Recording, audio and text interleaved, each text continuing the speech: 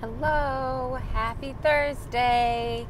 Actually, today's Monday, but I have time while I'm driving back home and want to make sure that I get this recorded this week so that it gets posted on time because I'm going to be working on Thursday, which I haven't done in a little while, so that's exciting.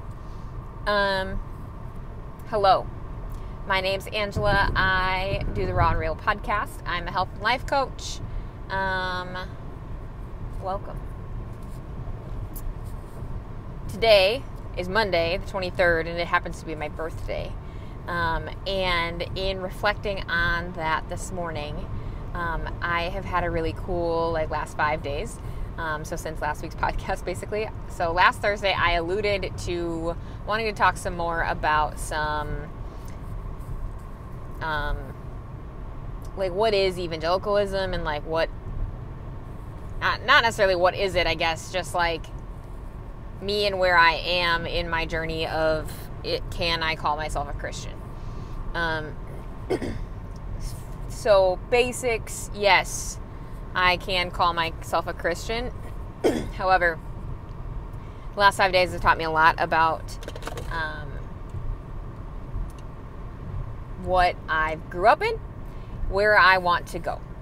And it is sunny out today, which is very exciting for my birthday. It's just a little bit chilly for May 23rd. But anyways, there we are. Much better. Okay.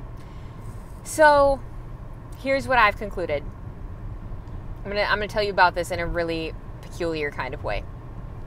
So since my senior year of high school, I've always felt like I'm going to die young. And that unnerved some people, as you might imagine. I was fine. I was unnerved the first 48 hours, and then I was like, okay, I can deal with that. Didn't really plan to go to college, because figured I wouldn't be, I'd be dead by then, so it wouldn't matter. False. That is not how that went. So I ended up obviously graduating from college, and I did that 5 years ago. So, here we are. The longer that I've lived since coming to the conclusion that I'm going to die young, the more peculiar that's gotten. And sometimes, the more restless I've gotten. I feel stir crazy. I feel like I'm trapped. And that really started to become an issue in the last week or so, where I felt trapped within my own life. And that's just that's strange to me, because my current partner has been telling me since the day that we met, I have a voice, I need to use it, and he's never going to keep me from anything, that I can do whatever I want, that if I want him to get out of my house, all I have to do is say so. Just all of these things. He's you literally can do anything you want. I'm never going to stop you. And I was weird. That didn't really sink in till recently. And I don't know if it's still really sunk in, to be honest with you. But anyway, so this whole feeling like I'm going to die young thing. I obviously I had brain surgery while I was in college. Still was yeah, it's no big deal because I'm going to die young anyway. Brain surgery does it. Great, no problem. All of these weird, twisted thought processes, okay? And then when I graduated from college and I still obviously wasn't dead, I was huh. And then it became this thing where I really felt like the year I turned 27 would be the year that this would happen, that I was gonna I wasn't gonna make it past 27 was this idea I've had in my head for 5 years. And in January, February, I was oh gosh, I turned 27 in May. Wait a minute. This is this marker that I've kind of had that marked when my life was going to end, or I'd be dead by then, or I would have this happen when I turned 27, or sometime that year. So that's been that was it was a holy shit moment, but it also was okay. And that's probably not real because it hasn't been real the whole time. I'm still alive. So I kind of dismissed it, but also, it sits back here on a shelf. Okay, so 5 days ago, I learned that there was some shifting in some ministries that I used to be involved in, and people have left, and that people leaving requires this organization to shift and change in some capacity. That person leaving really opened up the concept that I could go back into ministry, or that I could want to participate in some kind of Christian organization of some sort. And that was something that I'd really railed against for the last couple years, because I've been so hurt, traumatized, abused by Christian organizations. Now, let me clarify, because it was Christian fundamentalist organizations, Christian evangelical spaces that I got hurt in, and now I'm understanding that there's another option, which is wild.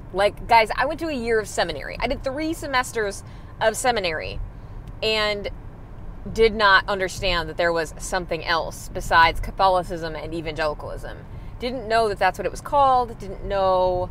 Otherwise, I probably would have seen some red flags sooner, I guess. But I didn't know any of this. I didn't know there was something else. I didn't know there was another option. I just thought they were all the same. And having been in a Christian world my entire life, gone to seminary, done all the things, that blows my mind. So in my beginnings of questioning and discovering in the last 5 days, I asked a pastor who's not in an evangelical sphere some of my hard questions. What makes your church be different than evangelicalism, than Christian fundamentalism? What sets your church apart? Why is it different? Tell me how this happened. Also, riddle me this. How does Christianity and femininity, how can they coincide? Because I've been taught my whole life that they can't, that I don't get a place there. I don't get a place at that table.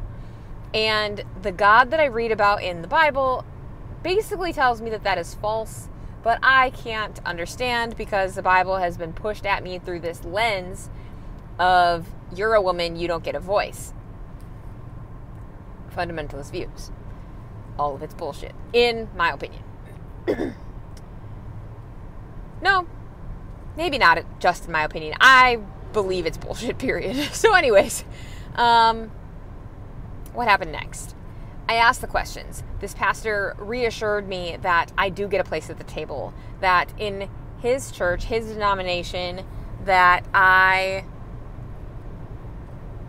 as a woman, get a place in the pulpit. And I was like, really? And gosh, the conversation helped me so much. It gave me permission to step out of things that I felt like I'd been trapped in, as far as my Christian beliefs. And it's been allowing me to expand my own aliveness, to get back into a place where I'm believing in God from here and not from all of these outside influences. It is the best thing ever.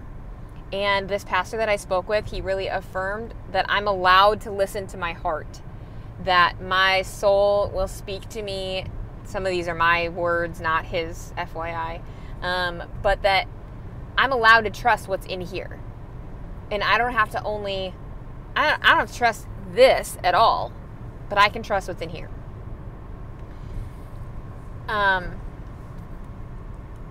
Today I turned 27, and I've been practicing the last 2 or 3 days.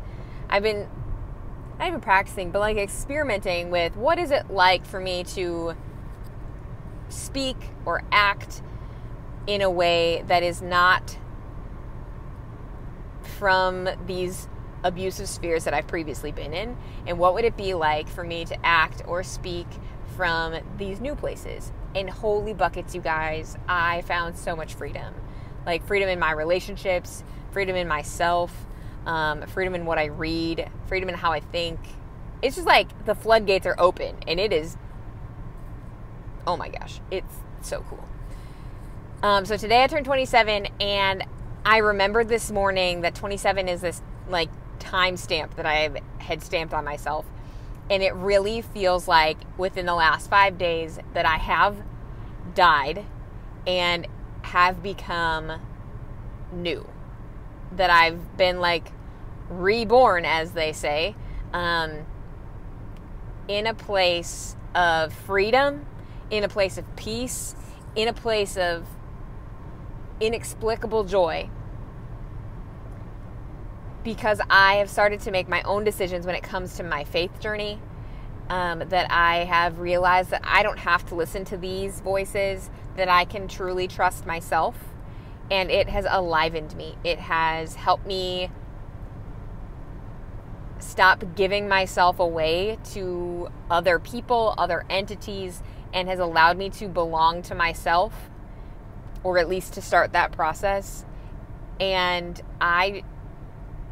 part of me feels like I don't even know words for this, because I am just so excited that I get to have this experience, that I get to have this oh my gosh, I can be whoever I want to be.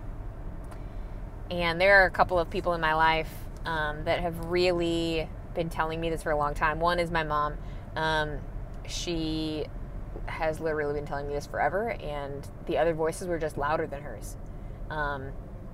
Both literally and figuratively, other people were louder.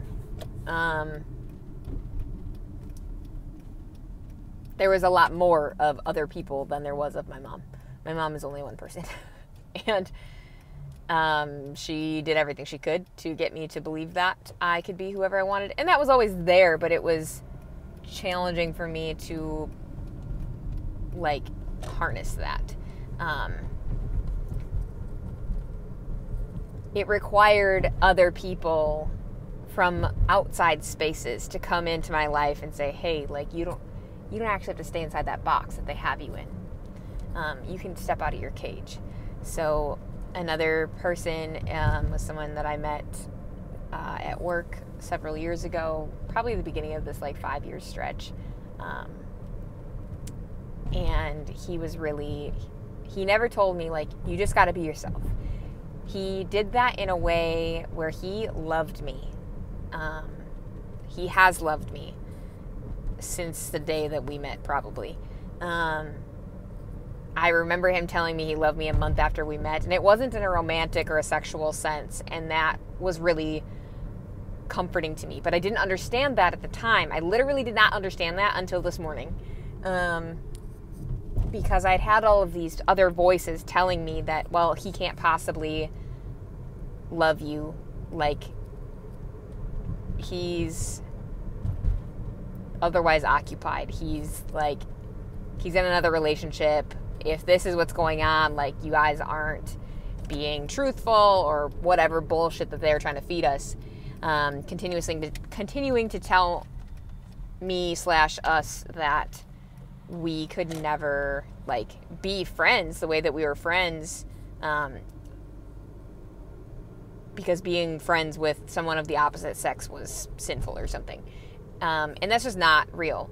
I was able to have a conversation with him this weekend about just who we are as people, and who we are in the relationship that we have. And this is a person that I truly and genuinely love. And it's safe, and it's not able to contaminate other relationships. It is only able to feed them and help them grow and flourish, because it helps me be myself. It helps him be himself. It helps us be the people we were designed to be, and not the people that we were stuffed into a box and formed into. And that is the most beautiful friendship, I think. I've always been able to be free for the most part when I've been with him, unless I've been listening to these, outside voices. And it is just so, so good. Another person, and I'm sure that there are more people than this, but the other person is my current partner. He has told me since the day that I met him that I have a voice. I need to use it. that I need to be myself, that I'm able to be myself, that I'm able to make decisions for myself without his influence, without his control, without his anything.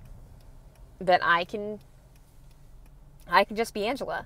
And I've never had that, and so I did not even understand how I could possibly, I didn't think that was an option, and so I basically just was like, yeah, okay, and it kind of ignored what he was telling me, and it occurred to me this morning that this man he has loved me for the person that I am, the person that I didn't know that I could be, and that's also just incredibly freeing and comforting. And there's so much potential for my relationship with him because of the way that he loves me, because of the way that he views me as a person, and how we believe in each other, simply because of this, freedom.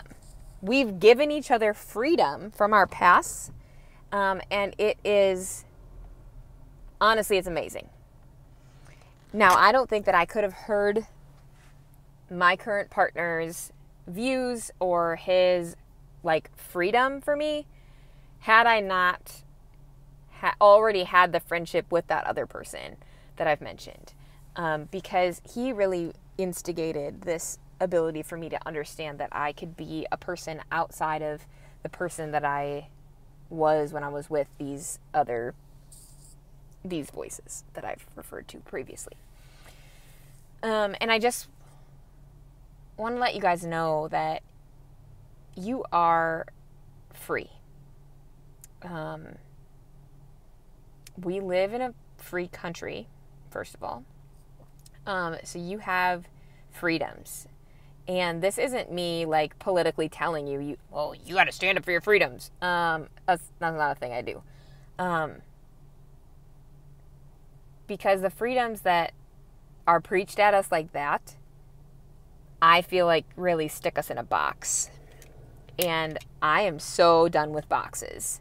I'm done with cages, done with boxes. Untamed by Glennon Doyle really helped me understand that I was in a cage. It was like I was blind to the cage, but that really, really helped me identify it, which has helped me see all of these things in new ways.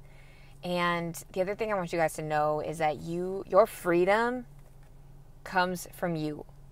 It's in here, and you are free to be your own person.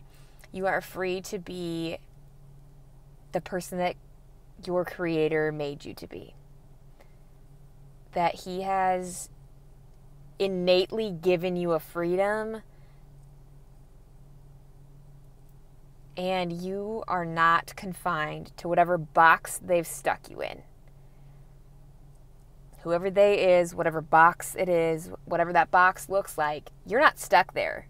You can break out of that box. And it's going to take time, it's going to take healing, it's going to take processing, probably going to take a lot of therapy, probably going to take a lot of work, and you can do it. And it's so important that you do. We need the you that's unboxed, untamed. We need the you that understands their worth. We need the you that understands your capacity for love, both receiving and giving love. You are such a powerful force in all that you are. And that is what I need you guys to hear this week. You're loved. You're capable of love, and love beyond anything you've imagined before. And with that, happy Thursday. I will see you next week.